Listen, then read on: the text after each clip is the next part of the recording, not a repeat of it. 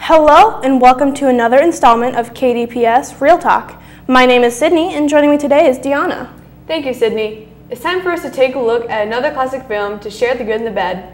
This week's film is called Lemonade Mouth, so why don't we share with our viewers the information of the film. Sydney?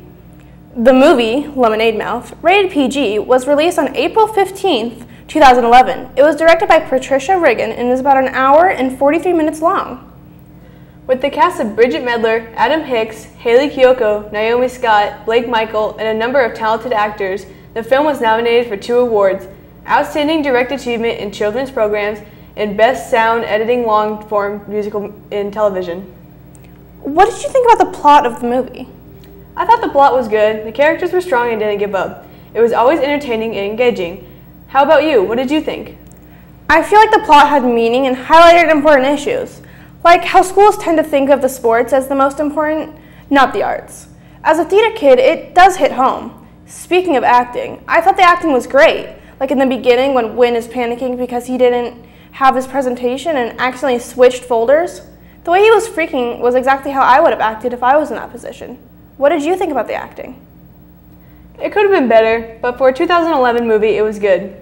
They were a little overdramatic, like in the scene when Olivia was talking about her dad. It was really overdramatic. What did you think about the songs, though? Determinate was stuck in my head for days. The songs were catchy and fun. My favorite has to be Determinate. It's upbeat and catchy, and I have to admit, it also got stuck in my head. What do you think about the camera work, though?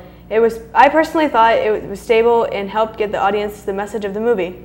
In the scene when they were staring at the clouds after baring their souls to each other, I thought the shots of the sky looked great, almost like I was looking at the sky myself. Not to mention the transitions were smooth and made sense to the story. The costumes also made sense to the time period. Early 2000 high schoolers, nothing was overdone or out of place. I agree. Stella's hair, Mo's wardrobe, it all screamed early 2000s and felt real. So what would you rate it?